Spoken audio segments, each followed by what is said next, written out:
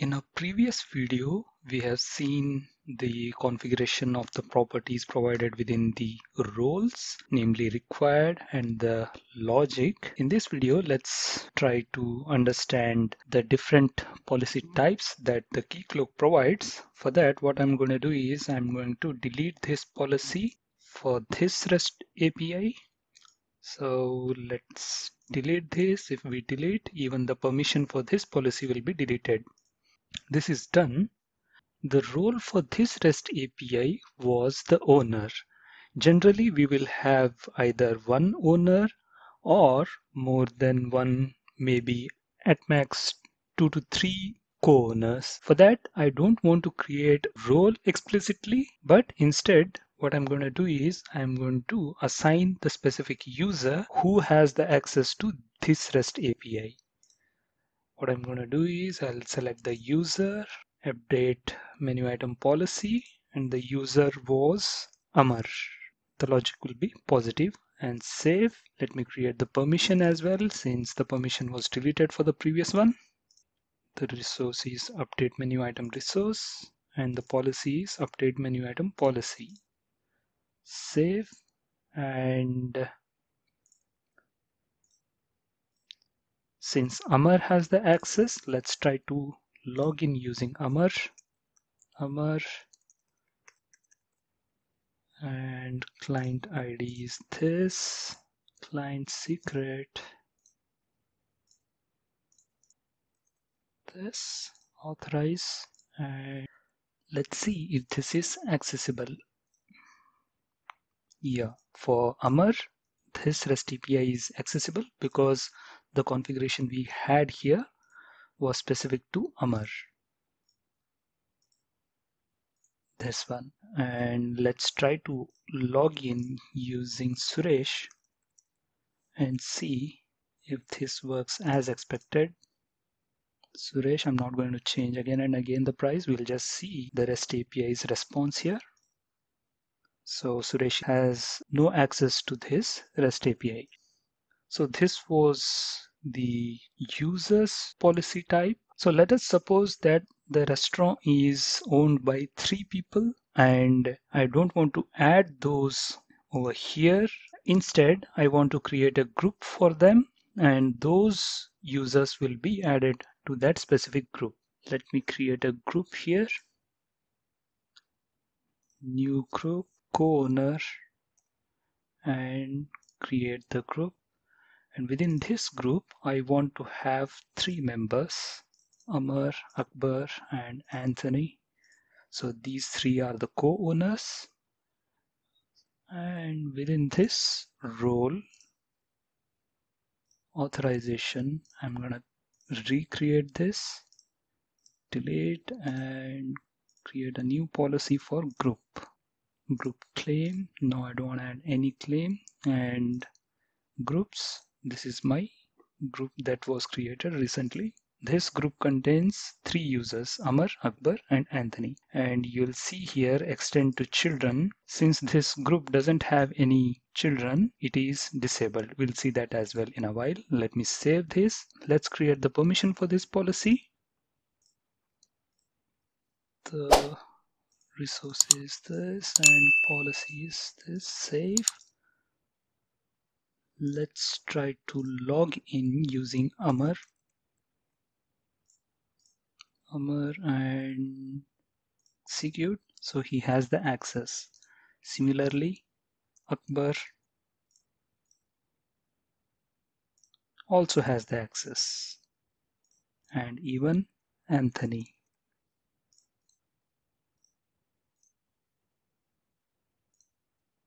So all of these 3 users have the access.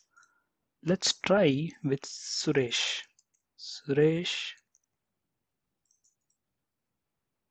So Suresh doesn't have access because he's not a co-owner. Now what I want to do is I want to go to the groups, and within this co-owner group, I want to create a child group.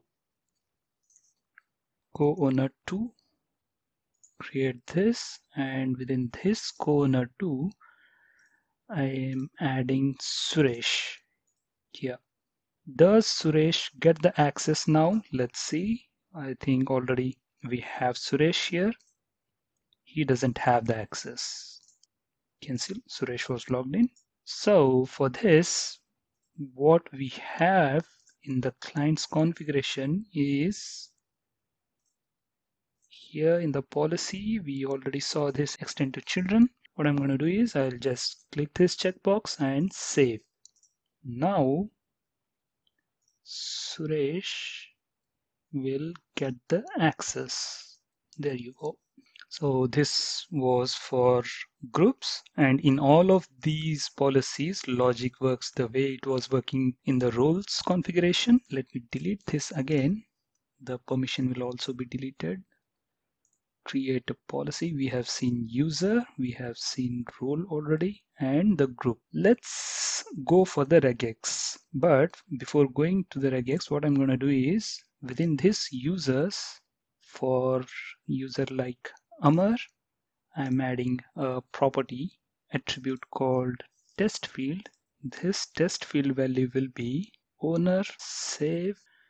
And for Suresh as well, what I'm going to do is I'll add this test field and the value will be manager, something like this. Save. To send those attributes in the access token, we need to add that in our client scopes. You might already have seen these configurations before. Here I'm going to go add by configuration, and I'm going to add a user attribute. The attribute name is test field. The name, same thing, token claim name, and it will be a string. And I want this field to be added to the access token, and hence I'm going to switch this on and save. So once this is saved, we have a field called test field, and it has the value owner for Amar and manager for Suresh. Now let's go to this configuration. Here in the authorization policies, I'm going to create a new policy for regex. So target claim is test field because we created this field, and in our configuration in the client scope mapper was also test field, and the value for this field should be something like owner. What I'm going to do is I'm giving here a regex own dot star. Save this policy, regex policy, and add the permission here. This is my resource and this is my policy. Save. Let's log in using Amar authorize, and if I just hit, so it works because let's see this access token, paste. So you'll see test field is going within the access token and the value is owner. This REST API has worked for Amma because the value in the test field was owner, and our configuration in the policies for regex was own.star. In a sense, it starts with OWN and dot anything after that. If I log in using Suresh authorize, then it doesn't work. This is because access token, although has this property,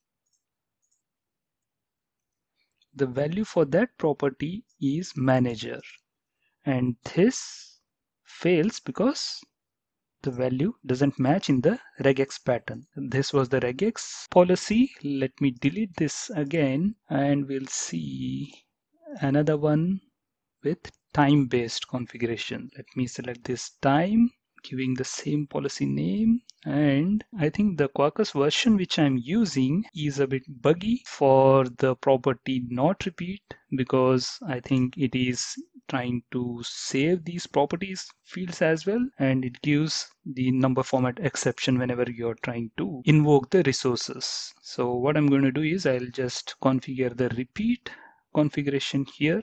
Today's date is 18th June 23 and time is around 49. What I'm going to do is I'll add the configuration for 52. So month is 6 and you need to specify the month from and to. So this configuration works between these two months, and day is 18. I want to put it only for this day. Hour 13:52. So 13, from 13 to 13 to 54, just for the testing purpose. And the start and end time, the same thing I'm going to give it, 13:54. Save. So the permission as well, this, and policy. So let me log out and log in using Sagar. Let me first show you Sagar doesn't have any role here. It doesn't have any explicit role, and even though he doesn't have any explicit role, he can access this REST API between this time period. Let me just execute. It says forbidden, and the reason behind that is the time is still 13:51 and our configuration was for 13:52. So once we have this 13:52, this REST API will be accessible. Now that the time is 13:52, let me see, execute. Now Sagar has the access to this REST API. Not only Sagar, every authenticated user will have the access to this REST API between this time period. So one of the use case for this kind of configuration would be you might be asked to submit certain application only between certain time period, and once this time starts you will be able to access those REST APIs, or you will be able to submit the application, and once this time expires you won't be able to submit any application. We'll wait for 13:54 to hit the clock. Now that the time is 13:54, let's try to access this REST API. It says forbidden because the time has passed 13:54. Before 13:54, you had the access to this REST API. Now, since the time has expired, you'll not be able to access the REST API anymore. All right, we also have other policy types, if you see here. So these are very generic and I'm not going to cover those here. So that's it for this video. Thanks for watching.